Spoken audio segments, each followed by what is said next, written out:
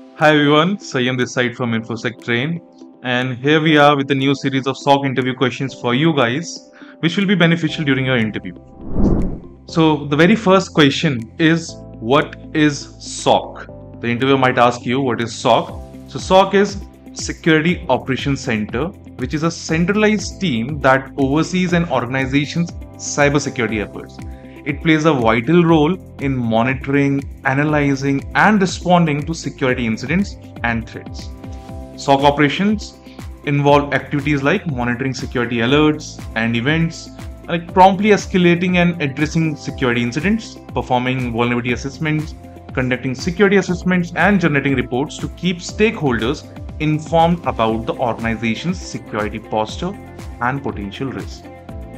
Your interviewer might also ask you another question like, what do you know about port scanning?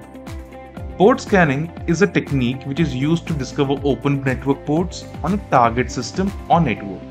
It involves sending network packets to different ports on the target device to check which ports are open and accessible. So each port on a device is associated with specific services or applications. So the main purpose is you can solve port scanning is to identify potential entry points or services available on the target system. It helps security professionals basically to assess the security level of a network by identifying which ports are open, closed, or prevented by the firewall. So there are different types of port scans such as like TCP connect scan, SYN cell scan, UDP scan, each of its own method, to check the status of ports.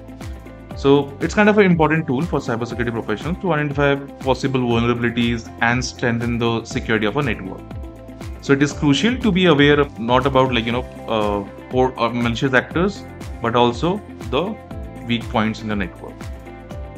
And the third one would be like, what do you understand by firewall? So firewall is a crucial security device that acts as a barrier between an organization's internal network and the external world, such as the internet. So it monitors and controls incoming and outgoing network traffic based on the predefined security rules.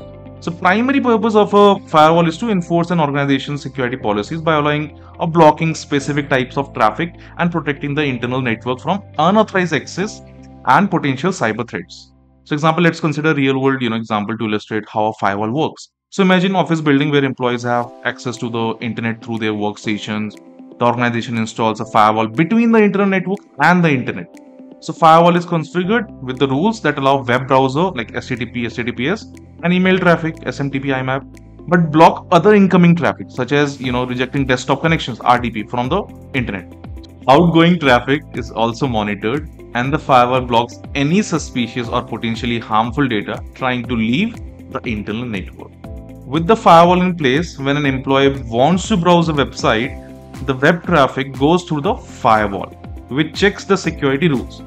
If the website is allowed, the firewall permits the traffic and the user can access the website. However, if an attacker from the internet is trying to connect to the employee's workstation using RDP, firewall will detect it, that particular traffic and block it by rules, as per the rules defined over there, preventing any unauthorized connection attempts from being successful. Thank you.